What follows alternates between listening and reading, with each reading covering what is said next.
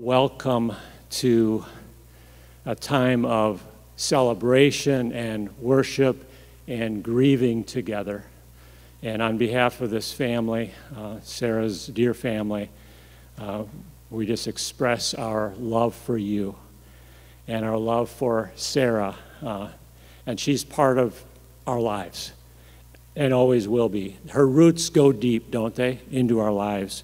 And we can only imagine the welcome that Sarah received in heaven.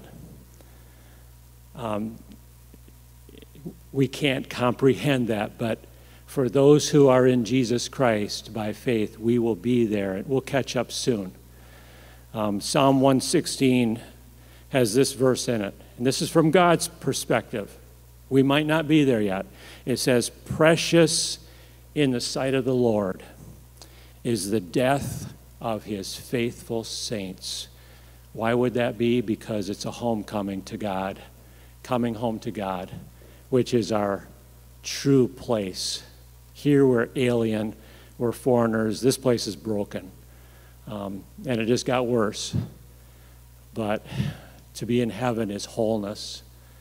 And finding our wholeness in Jesus in this life is what life is truly all about. That's what it was like for Sarah. So we gather to pay our respects, to give her honor, to grieve and to comfort together as community and as family and as friends. We will hear some stories, I guarantee that. Sarah was a storyteller. One of the things I learned from Sarah, even more recently in the last year, is to celebrate the little things. She was a celebrator. She was always excited about something and giving God praise for something that was going on in her life. So Sarah lived her full life, rich and abundant life in Jesus Christ. When she accepted Jesus, it changed everything. And I want to extend that to you to get your heart ready to receive the presence of God into your life in a fuller way right now during this hour. To put aside your doubts, if you have those. To be open to the possibility that God has an amazing plan for your life in this world. Sarah got up every morning with a purpose to glorify God, to pray, to serve God, to serve people, serve her family, serve Shalom, serve people in the community, serve in the church. And she didn't quit until God said, time's up. And we have that same opportunity. Someone said to me recently, I want to be more like Sarah. And the response truly is no. Sarah was trying to be like Jesus, and she had found her identity in Christ by receiving him into her life, receiving life and forgiveness. We are invited to find our identity in Christ, to be more like him, and to find our purpose in him. Some verses to get us started as we worship. Selections from Romans chapter 8. Therefore, there is now no condemnation for those who are in Christ Jesus. Because through Christ Jesus, the law of the Spirit, the Holy Spirit, the law of the Spirit who gives life, has set you free from the law of sin and death. But if Christ is in you, and you didn't know Sarah more than a minute or two, and you knew that Christ was in her, if Christ is in you, then even though your body is subject to death because of sin, the Spirit gives life because of righteousness. It's a righteousness that's given to us by Jesus because of what he did for us, not because of what we do. We could say, well, Sarah lives such a good life, she'll be in heaven. No, not because she lived a good life. We don't get to compare her to us or to anybody. She and we are all compared to the righteousness of Jesus Christ. We receive that only from him, that righteousness that comes by faith. And if the Spirit of him who has raised Jesus from the dead is living in you, He who raised Christ from the dead will also give life to your mortal bodies because of his Spirit who lives in you. I consider that our present sufferings are not worth comparing with the glory that will be revealed. For the creation waits in eager expectation for the children of God to be revealed. The creation itself will be liberated from its bondage to decay and brought into the freedom the freedom and glory of the children of God. In the same way, the Spirit helps us in our weakness. We do not know what we ought to pray for. True enough. But the Spirit himself intercedes for us through wordless groans. And he who searches our hearts knows the mind of the Spirit, because the Spirit intercedes for God's people in accordance with the will of God. Just one more verse, and then we're going to pray. Christmas, of course, was special to Sarah. Like, that's understatement. Her favorite Christmas verse is John 1:14. It's not part of the Christmas story per se, but it goes like this in the New International. The Word became flesh and made his dwelling among us. That Jesus, who is God himself, would choose to become flesh like we are and dwell among us. Just thrilled Sarah. We have seen his glory, it says, the glory of the one and only Son, who came from the Father, full of grace and truth. The trick to this is that her favorite verse really was a paraphrase in the Message. John 1:14. The Word became flesh and blood and moved into the neighborhood. He moved into the neighborhood, and we saw his glory with our own eyes. Let's pray. Gracious Heavenly Father, how do we say thanks for Sarah? We are so grateful to have shared life with her. She lived the life of Jesus as best as she could, with passion and desire for each person to find wholeness in Jesus Christ. And she lived by faith, not by sight. And we can't imagine what it would be like to close our eyes and wake up in your presence, but there she is. And here we are left to pick up pieces. And we hear your calling to carry on, to be faithful, to find our life in Jesus. And we're so grateful for that. That it wasn't just something that Sarah did better than anybody else, but it's something that we all can do and have and live according to. Thank you for receiving Jesus, for receiving Sarah, Jesus, into your very presence in heaven. Absent from the body, present with the Lord. She has joined a great cloud of witnesses.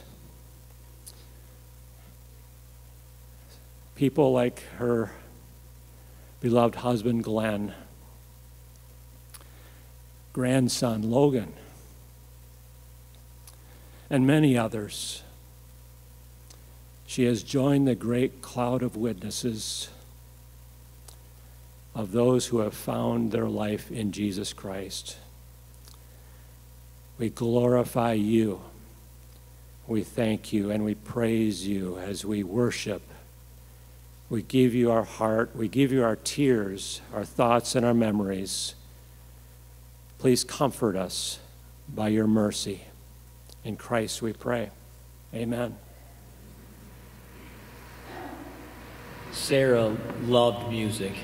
Loved music. And so when we had to select songs, it was hard to figure out which ones. So we selected a couple of hymns, and that was kind of easy. But a newer song that we're going to start with is something that when Sarah heard this song, you know how she would get. Just, oh, this is awesome! This song is awesome! So we're going to sing The Goodness of God. Would you all stand together with me if you're able to do so?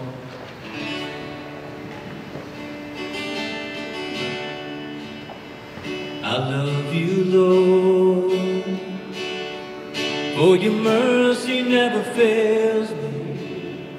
In all my days, I've been held in your hand. From the moment that I wake up till I lay my head, I will sing of the goodness of God.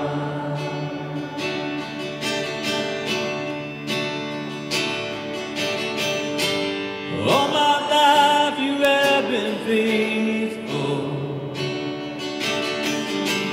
All my life you have been so, so good.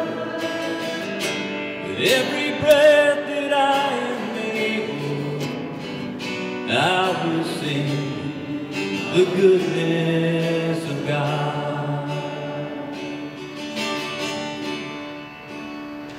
I love your voice. You have led me through the fire and the darkest nights. You are close like no other. I've known you as a father, I've known you as a friend, and I have lived in the goodness of God.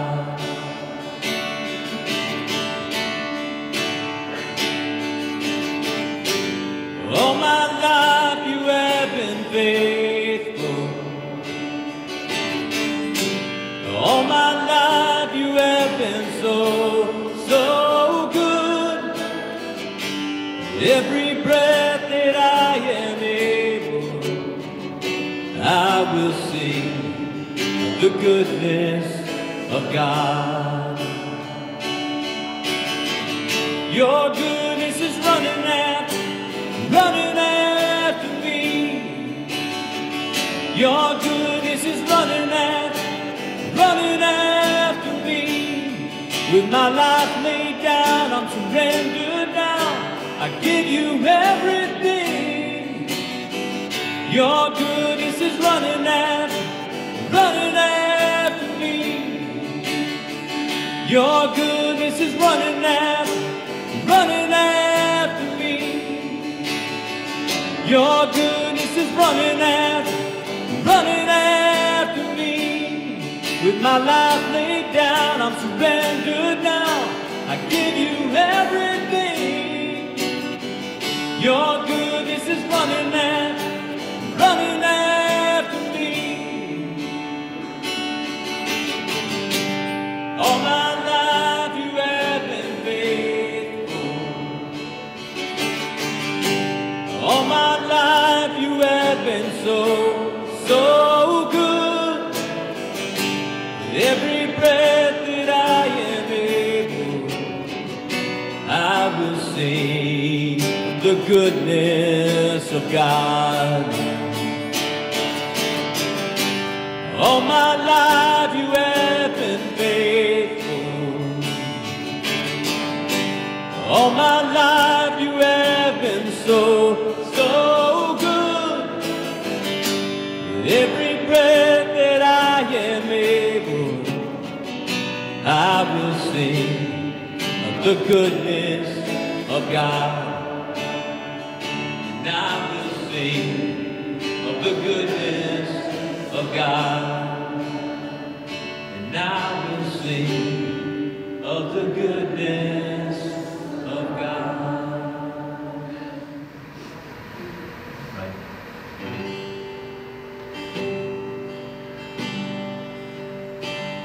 Will I come to the garden alone, while the dew is still on the roses, and the voice I hear falling on my ears, the Son of God discloses.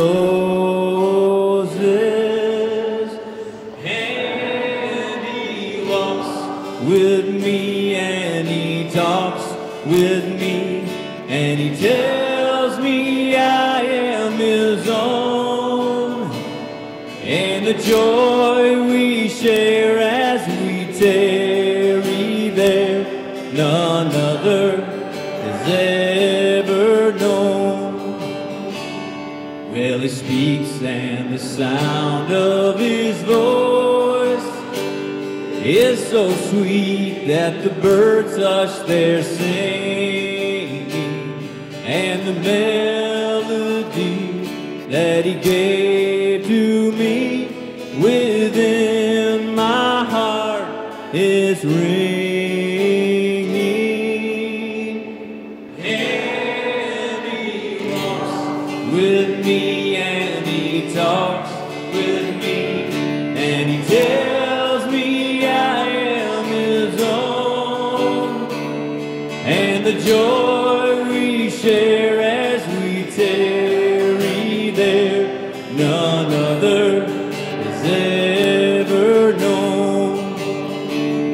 And the joy we share as we tarry there, none other has ever known.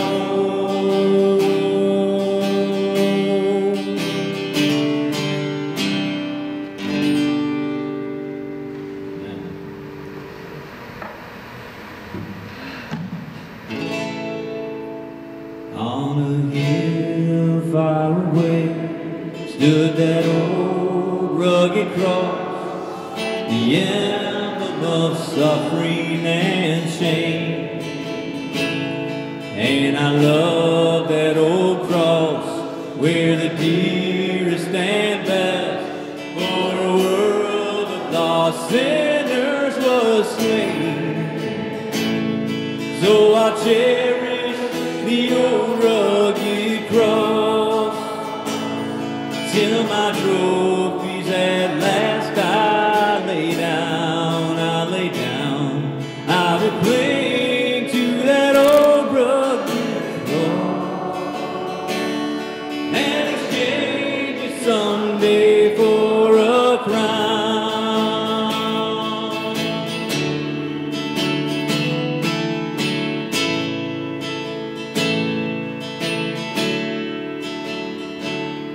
To that old rugged cross I will ever be true. It's a shame and reproach gladly bear.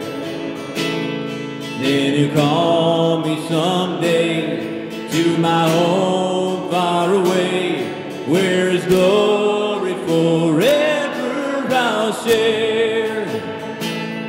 And I'll cherish the old rugged cross till my trophies at last I lay down, I lay down. I will cling to that old rugged cross and exchange it someday for a crown. And I will cling to that old rugged cross and exchange it someday for a crown.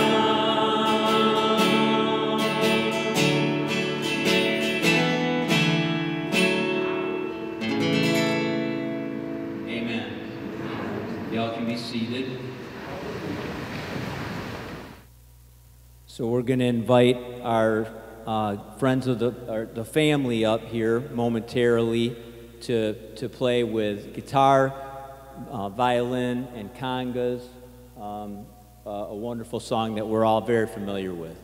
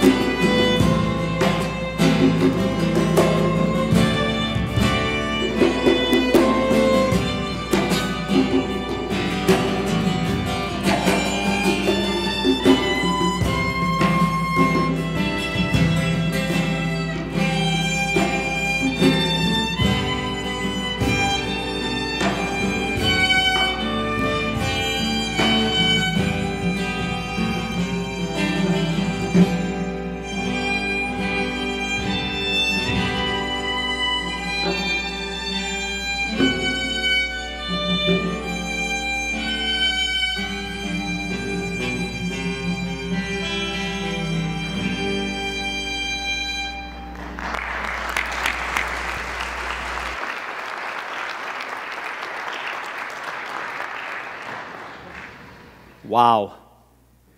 That was awesome. Thank you, guys. That was really awesome. In John 12, Jesus spoke these words. Very truly I tell you, unless a kernel of wheat falls to the ground and dies, it remains only a single seed. But if it dies, it produces many seeds. Good afternoon. My name is Lon, director of Shalom and great friend of Sara Collison. I wish we didn't have to be here today. But since we are, I'm glad we're all together, and certainly that's Sarah's life is just togetherness, family, living through everything together. All family in Christ. In a few moments, Sarah's sons, Dan and Mike, are going to share some thoughts and memories with you. But before that, I'd like to share some details and observations from the last 24 hours of her life. This is rather unusual for me, but it was a rather unusual events. That being said,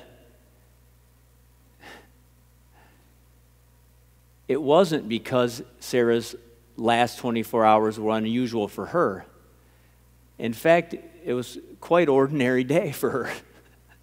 But in the ordinariness of that day, I'd like to show you some things that I saw. This past Wednesday, Sarah had a CPR training that she had to go to, and she wanted Julie to go with her. And as usual, Julie was juggling 5 million things, and was like, she tried to get out of going. But Sarah, if you know her, she can be quite persuasive. I don't think I've gotten out of anything that I've tried to get out of. I've tried to get out of some stuff. After Sarah's death, Julie and I were talking, and Julie remembered how Sarah had thanked her multiple times that day on the way home for coming with her. And she had also, as she does a lot, was just expressed how grateful she was to be in the place where she was, her home, overlooking the Shalom farm, and with Julie right next door, and with a view of the Woolery beyond. Just truly, Sara Collison was one of the most grateful people that I have ever known. After Sarah returned home from that training on Wednesday, Keith Lohman and I met with her for prayer, and Tom Hermanette usually is there with us. He couldn't be there that day. Hi, Tom. And we meet. We've done this for 9 years. We meet together for a prayer to talk about our Shalom worship that month. And so we met together just like any other time. We met in the glory room, which, by the way, is named after 1 Corinthians 10:31 that says, whatever you do, do it all for the glory of God. It would remind her every day that that's why she lived.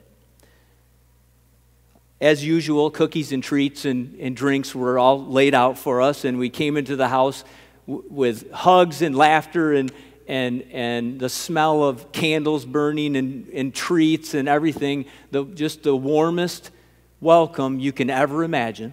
And if you know her, you know exactly what I mean. Sarah was truly one of the most hospitable people I have ever known. Keith and I and Tom had been doing this long enough where we knew the drill.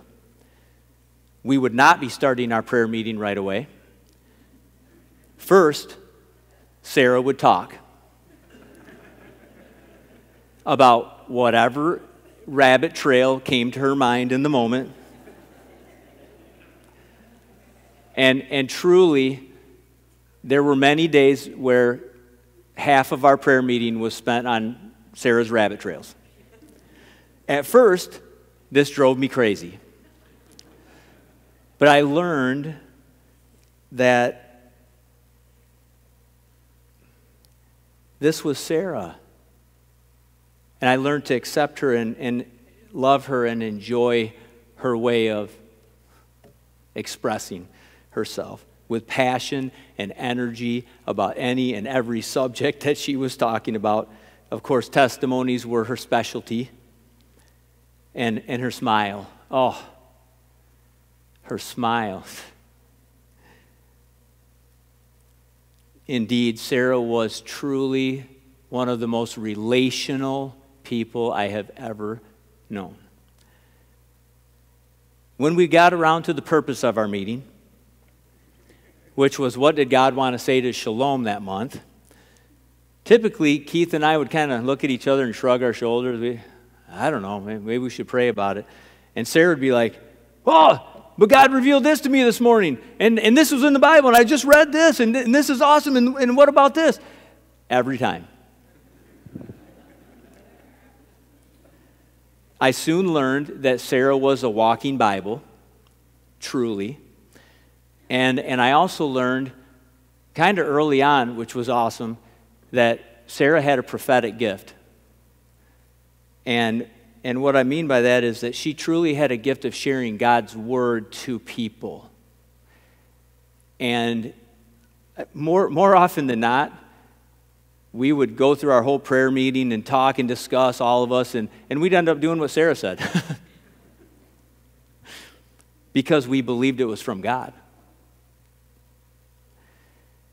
Sarah was truly one of the most prophetic people that I have ever known. And I believe her prophetic gift was due to a couple of different things. One, her incredibly close relationship with Jesus Christ. Close. And her undying devotion to the Word of God. Which, by the way, the Word of God was right there in her lap as she passed, if you did not know that. This past Wednesday, Sarah was just as animated as she ever was, and immediately she felt that we needed to know something. I wrote this down. We've got to talk about new beginnings, seed planting, new harvest.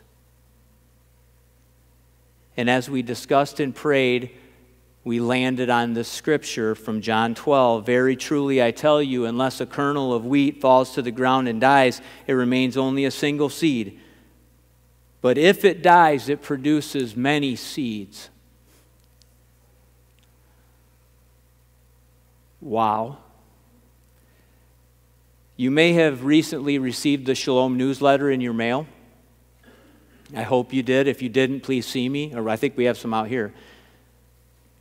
Probably 6 or 8 weeks ago, Sarah approached me. She said, Lon, I have an article that I have to write for the newsletter. I've got to write this article. And just so you know, that is very unusual. Sarah does not write articles for the newsletter, hardly, never that I've known of. I'm sure she has before, but I've got to write this article. Okay, I'll write it down. And I did. And if you haven't read the article, please read it. Find it and read it. I'll get it to you. For the sake of time, I'm going to summarize quickly. She wrote how she remembered how she and Glen had prayed 35 years before over the space where the new Woolery building is, how they had prayed and asked God about his vision for Shalom. What will you do here? Asked him for a barn. And then as she went on in the article, she reflected on how, fast forwarding to 2012 when Glen lay dying, she pleaded with God for her partner. How am I supposed to do this? How am I supposed to fulfill my call without my partner? And God gave Sarah this text, my presence will go with you, and I will give you rest. And then she heard from the Lord, I will give you the partners that you need. Fast forward a little bit, she concluded her article by sharing that at the recent Woolery building dedication service, she looked around and saw all these people who had come to partner with her to fulfill God's calling. Very truly, I tell you, unless a kernel of wheat falls to the ground and dies, it remains only a single seed. But if it dies, it produces many seeds. What God had shown Sara was that her calling was bigger than just her and Glen. With God's help, Sara could carry out the calling she had received with the partners that God would provide.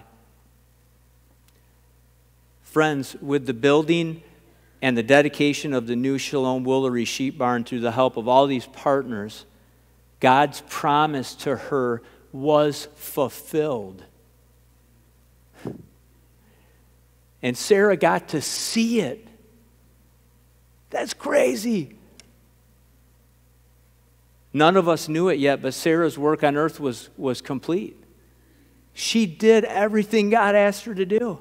Her life is the greatest example of following call of anyone I've ever known. Read her book if you haven't. The last word God gave Sara the day she died was new beginnings. She has a new beginning. We have a new beginning. New beginning, seed planting, new harvest. What will come from Sara's life? The last text we read, probably I believe only minutes or hours after Keith and I left, we believe she died with her Bible in hand. Unless a kernel of wheat falls to the ground and dies, it remains only a single seed, but if it dies, it produces many seeds. Our great friend, Sara Collison, has gone home. Her life has produced many seeds. And if we are faithful to God, and if we offer our bodies as a living sacrifice, as she did, watch out, people, because God is going to multiply 30, 60, 100-fold. What a great legacy. Sara and Glen Collison and the Collison family. What a great legacy. May it be so that we are her seeds and we are multiplied over and over again. To God be the glory. Amen.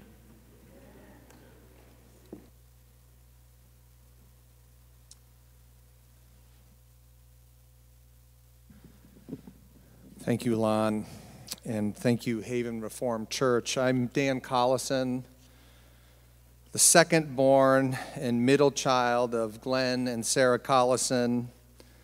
And I will admit, middle children are a strange lot. We are usually stereotyped as moody, unpredictable, rebellious, emotionally scarred, because we are the second to the oldest in experience and privilege, while typically being treated more shrewdly by our parents than the youngest. And for a long list of odd reasons, I actually never fit that mold. And I believe it's because of Mom, who was also an atypical middle child. She was, and I have become, more driven than moody, emotionally charged more than scarred, and without question, predictable to an irritating degree. And yet, to Mom's credit and inspiration, even the irritating parts are typically motivated by an enduring love and passion for family and for service and for community and for church and, of course, for God. I will miss Mom's passion for celebrating birthdays. Only a few days ago, I'm not really sure when she sent it, but my spouse, Holly, received a loving and affirming birthday card from Mom in the mail.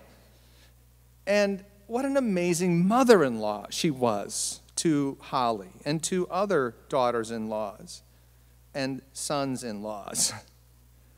And Mom's personalized cards were as predictable as the sun rising and setting. Birthdays. My brother Mike and sister Julie, when we were children, she would create the most bodacious and hand-sculpted peanut butter, butterscotch, Rice Krispie cakes, smothered in chocolate and fully molded to visualize our passion. These were not curated like wedding cakes, right? They were slabs that you could dig into and cut into, and with the other kids, sometimes entire classes from our school, our elementary schools, were invited to invade these cakes, but they were always shaped. When I was into baseball, it was a baseball. When I was into football, it was a football. When I was into drums, it was a drum. And it was really amazing to just be enveloped by her intentionality. Now, I will admit, later in life, she pivoted to these cards and streams of endless emojis and texts and the phone call every year. And on the more predictable, irritating side, she reminded me annually about the drama surrounding my birth. She just felt like she needed to replay it every single time. And I'm guessing it's not typical for most people to be annually reminded of the specific and gory details of a difficult childbirth that no teenage boy, let alone adult man, wants to know he brought upon his mother.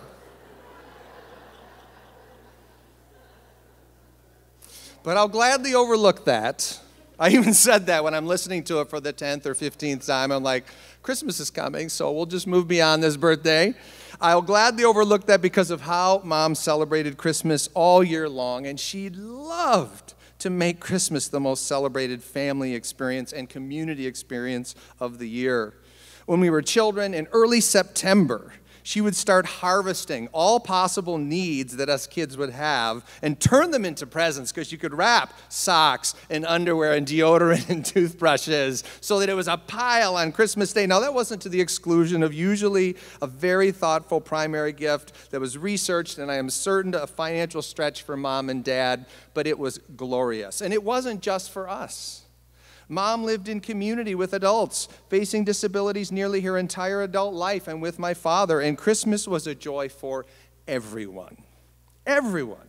One of the beloved residents who Mom lived in community with at Ottawa County Community Haven, which was a county-owned farm for 60 adults, and at the Homestead for many years, posted on Facebook when I posted a notice of Mom's passing. She said, she just said that it was always the best Christmases that she had, and she wrote, "You should have seen the Christmas tree on Christmas morning." I actually think that it might be appropriate that Mom passed through the veil to her eternal rest during the Christmas season.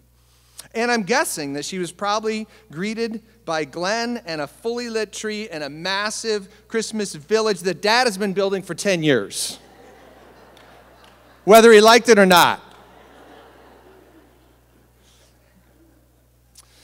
Now, there were a few moments of Mom's spiritual and Christian faith that went beyond the celebrations and went beyond the incredible joy that you've seen to be her and I sort of gristing and grinding over things we maybe disagree. One really interesting moment was when I did give her a full fail at something that I was a pastor in Kalamazoo, Faith Reformed Church, and we had a prayer retreat, which did have talking at the beginning and at the end. So it wasn't like you couldn't talk, but we gathered to go into more contemplative and meditative prayer.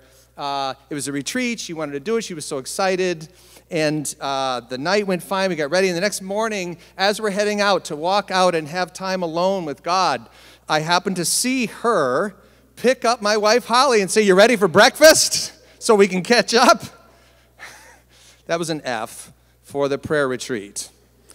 And yet it really reflected upon her gregarious and externalized love for family and neighbors and God. And she admits that was just not maybe her best way to pray. She was, though, unflinchingly consistent in her ability to see God in all things. And difference, identity difference, difference of opinion, as this sort of sacred identity and entrustment. I mean, from the first time I heard my mother's voice to the last time I spoke with her only about a week ago, I have had at least a few moments of her commenting, of her love for the Creator of all things and Christ, our Redeemer, and how she experienced the leading and love of God in her day-to-day experiences. And one of the ultimate outcomes of that love, and that for which I am personally and professionally, I've been changed forever, was Mom's deep belief that between people, particularly between able-bodied and disabled-bodied bodies, there is no difference in our humanity, even as there are physical differences in our being. And Mom's thinking and her theology resonated with a book titled Vulnerable Communion that said this: full personhood is neither diminished by disability nor confirmed by ability. Instead, it is a factor of the interdependent relationships we share with one another as creatures loved into being by God and the image of God. Now, what I loved about Mom, potentially most about Mom, was her relentless pursuit to ensure that this theology of difference, of wholeness, regardless of our physical state, and her faith and love just never left things in the abstract or with words. She put them into action, meaningfully and often. Safe housing, relational community, meaningful programs, faith-based care, the homesteads, Shalom, and yes, even Christmas on steroids. She did it all. And she's one of the people that changed the world for the better in her time and place, and that is what I admire, and that is what I reach for. As a man who seeks to follow God, that seeks to serve community, and do so every day. Well, Mom, you were an original. You were your children's biggest cheerleaders, my biggest cheerleader. Thank you for being the passionate soul you were. I will miss you the remaining days of my life until I meet you again. I love you, Mom.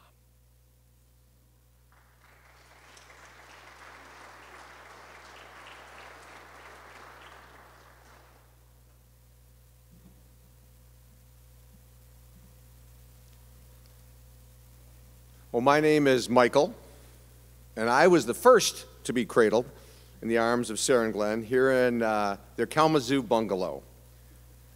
And Mom would regularly recount to me with the whole birth stories, well, your first steps, you didn't walk. You just grabbed a pencil and ran. Like, okay, I know, Mom, okay, you tell me every year. That's the legend. And our family's powerful chemical, cholesterol, it most assuredly had its greatest genetic contribution from my mother's side. Thank you, Mom. Well, my mom wasn't as perhaps frenetic as me. She had her own way of running, not walking. Well, Mom's expansive, unique personhood, it found its most powerful realization in her collaborative life with my father, Glen. Truly a team, they possessed complementary gifts, skills, and personalities that made each other better. Curbing the extremes, sharing the work. They were a team of community builders. And Mom and Dad created a legacy of love outwardly expressed. Well, a little Mike, Dan, and Julie ran around Conklin, our small town, and sat in the weathered oak pews of our small church, and lived above that small grocery store of our childhood, Collison's food store. Mom was using her training as a registered nurse, doing caregiving in-home and at an elder care facility. Even with full-time nursing work, her helping with the store, staying fully connected and committed to her church family, she still managed to orchestrate and direct special events, meals, family projects. And as that Christmas was that season, one of the most etched memories for me was the year that Mom dialed it up with cookies and candy goodie plates for a lot of people. I mean, 50 plus for at least a week.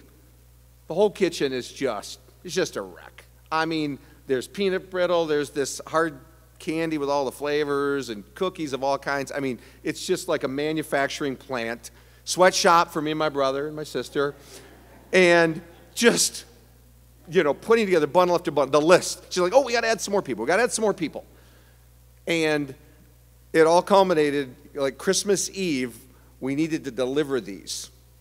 And so we're like, come on, it's Christmas Eve. Like, you're putting us to work. Like, you go deliver those to the widows. You're going to go deliver those to the widows in town. So, a very not cheerfully spirited older brother dragging the sled and the little snowsuits and, you know, Julie, I think we even had the dog in tow. You know, we chomped around like it's cold and snowy and dark and knocking on doors like, here's a plate of cookies, Merry Christmas, you know. Like you get out there and you go deliver those. Like, so you know, for me that was, there's a host of memories of Mom directing and orchestrating projects, you know, meals and fundraisers, and, you know, just always seemed to have the gift of extending the opportunity. You know what I'm saying. The road from Collison's food store in Conklin to Ottawa County Community Haven in Eastmanville was only 13 miles away. But it was a far grander adventure that was there. And this is where Mom and Dad discovered their life's work. It all came together. I grew up in a large group home. And I used to joke, like, yeah, I grew up in a home. Yeah. You're like, what? Like, well, you know, it was kind of unique. My mom's office was at the front door of our supersized home that held 60 residents, and we had an apartment off the back. Her command center was the last thing I saw before heading off to school, and the first thing I saw on the return. That pot of coffee just going to town, always full and rolling. Sometimes we'd come home and just have to duck around the back, exit and kind of, you know, gotta watch, don't want to go by Mom's office. So after nearly a decade of managing the county farm, and they loved it. They were like, this is just wonderful, using her gifts in nursing and administration and managing it, and Dad managing the farm. It was a surprise that it all came to an end. And against what they were thinking and dreaming and imagining, it just ended. And so the impossible, what they believed wasn't really possible, was a more beautiful and expansive work for caring for the developmentally disabled in and through what was to become the Homestead, Shalom, the Shalom Network. They had no idea that there was something bigger and more beautiful. They lamented losing the haven and that time there, and oh, it was amazing, you know, and they couldn't imagine that there was something bigger and greater, but there was. And I have the deepest admiration for my mom, who, shattered by Dad's passing in 2012, she spent her last decade, like Lon was saying, continuing the ministry legacy that was begun during their partnership, while collaborating with many new friends to complete the work. What a profound example she offers from beauty from ashes. She was fiercely loyal and unfailingly faithful in her commitments to God and all that she had opportunity to love on, and there were many. She made friends everywhere she went. I like this little phrase from a Rich Mullins song, thinking about Mom and Dad's 40-plus years together. Talk about your miracles. Talk about your faith. They worked to give faith hands and feet, and somehow gave it wings. Well, Mom was a prime mover in challenging and supporting the educational and vocational work of my own lifetime, the music degree from college, the youth ministry, the pastoral work, later in life, the sales work. They were all enthusiastically championed by Mom. Nobody cheered louder than her. Now, I get that mothers are often prone to gushing about their kids, but I tell you, my mother, she had another gear when it came to effusive encouragement. You went to the top, and then you went over the top. In 1999, after I completed a self-published collection of stories and devotional thoughts, Mom became my top promoter and distributor. At one point, she asked, "Can you just leave me a case of books?" And she got them all gone, and there's people in this room. I'm not going to ask for a show of hands. I mean, so she was out there promoting. It was wonderful. And 2 decades later, I had the honor of contributing to and writing the introduction to her own book. She was truly my greatest writing fan, and though I sometimes pushed back at her wildly exuberant words of praise, "Come on, Mom, let's be realistic. This is just small potatoes." She saw and offered unbridled possibilities at every turn. She didn't see small things, even in small things. And that was remarkable. And I know many of you can share your own experience with hearing what she saw and what she offered, the unbridled possibilities she saw in your life. Can I get an amen? Well, here was another gift bestowed to me and my siblings. She and Dad made visible what a fully integrated work and life might look like and might offer. So we saw and lived out through a thorough and complete integration of paying the bills and building a career while still within the boundaries of our home. This is a very unique situation, although things lately have gotten people a little more integrated at home with their work, right? We lived above our store that we own. We lived in an apartment adjoining the facility. We lived in a group home. We worked, played, ate meals in communal spaces that were tied by relationships to so many. Even in retirement, Mom lived in a loft with a central view from the upper deck, overlooking the daily workings of the Homestead and Shalom. Finger on the pulse, finger on the pulse. Having first experienced this at home, all of us kids have built our own lives deeply integrated with work and vocation, which is interesting. Dan and Julie ran their own group homes and lived out that experience there. I and Dan having pastoral ministry, that's a very integrated work vocation. And I now later in life working out of home and on the road, out and about, doing foundation repair and also building hand percussion. It's just all connected. It's all connected. And we learned that and experienced it there first. Now, at the heart of the greatest gifts we were given by Mom, it was the safety net of unconditional love. The safety net of unconditional love that allowed us to explore, risk, try, build. You knew it was safe. Mom's entrepreneurial spirit was compassionate, and it was people-focused. Born and bound of the call to the most important calling she held, love the Lord, your God, with all your heart and all your soul and all your mind, and love your neighbor as yourself. This was what was under it all. Well, Mom modeled the daily spiritual practices and disciplines that marked my life. Her daily time of scripture and prayer, it was the oxygen of her daily life, frankly. The tracks of her relationship with her Maker, they're underlined, they're highlighted in her velveteen Bible and her devotional books. Most of our conversations would inevitably somehow land around at least a reference or a piece of spiritual daily bread that she had partaken of. She offered me, and she offered all of us the faith, hope, and the love that she possessed, and she just gave it out. She had it because of that time she spent sitting with the Word of God in prayer and in solitude. With a supernatural capacity, Mom was a spiritual partner, mentor, and friend to many. Every step of the way, she used her remarkable gift of gathering and building community. She was still making ministry notes and plans on her last day on this earth. Well, somewhere along our life together, there was a simple nickname greeting that evolved between my mom and I. I would enthuse, "Hello, Mumsy."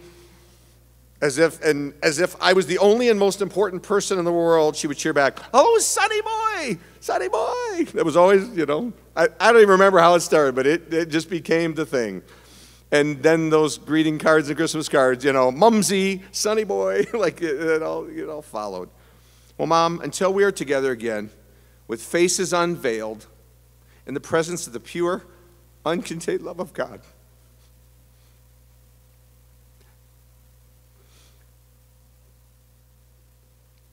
thank you for showing me and all of us the way.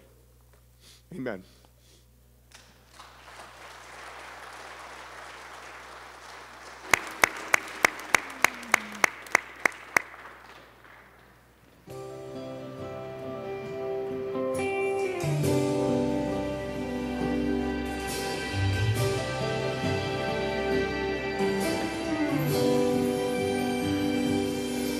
When the time comes and I'm standing at the river that separates the two worlds that I love,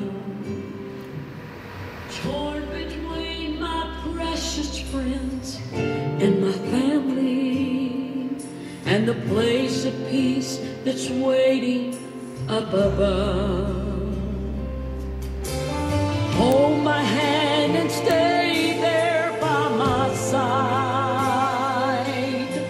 And when I finally step into the tide, celebrate me home, celebrate me there, celebrate me in that land of wonder where nothing can compare.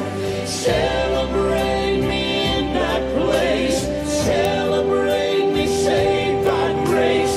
Don't just sit and weep because I'm gone. Celebrate me home. I have spent most of my life on earth preparing to take the trip from here to heaven's throne, with the shield and word of God to guide me.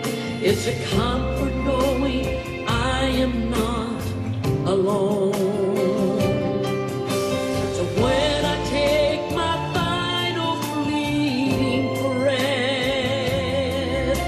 and fade into the gentle sleep of death, celebrate me home, celebrate me there, celebrate me in that land of wonder